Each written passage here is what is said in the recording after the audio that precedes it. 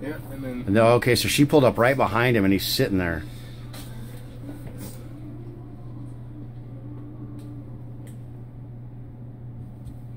Oh, there he is. I want to know if he, like, figure out who the guy was. Yeah, I wonder if they can tell us.